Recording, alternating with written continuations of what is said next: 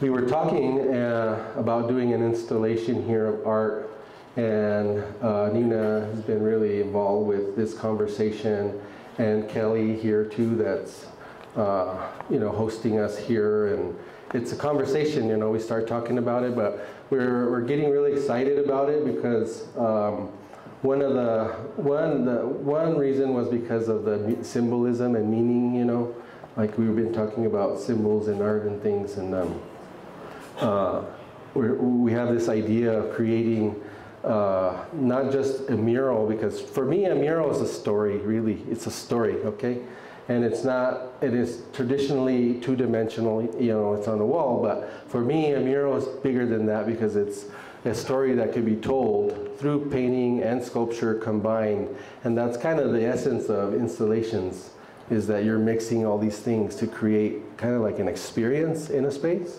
And so I really saw that here in a space that we were looking at, is doing an installation. So it's bigger. It's not, I don't want to say that it's bigger, it's just different. It's on a different level. It's something that art is an evolution too, it's an evolution of our thoughts.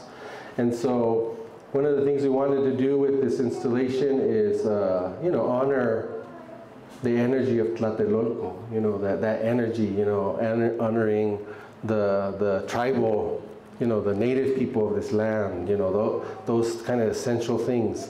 And then we also want to honor our ancestors, and when I'm saying honor our ancestors, it's like everybody here, it's like we all have different ancestors, and so we all have the ability to do that, to honor them that way. And so I'm hoping to incorporate all these ideas into this piece where we're honoring our past, our present, but also our future. I think that's really important. It's like, what are we going to do in the future? What kind of community are we going to be?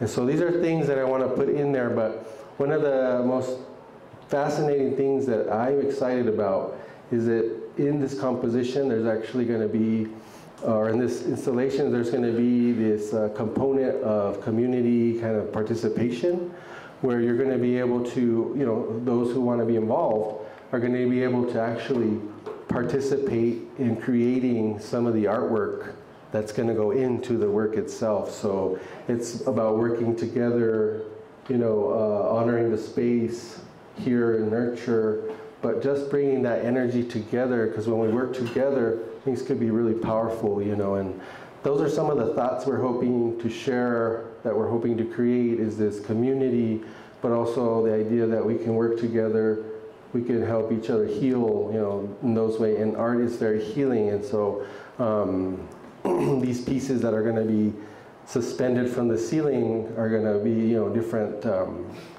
animal creatures that we're going to be painting and decorating and doing all these really cool things. And so we're hoping to involve some of the community artists, the elders, and just anyone, children.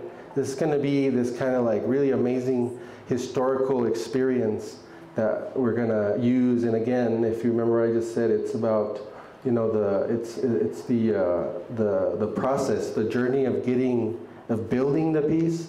That's what's going to live in the piece. The finished piece is going to be one thing, and I think it's going to be very beautiful. But that journey that we take together to get there, that's going to live in the piece.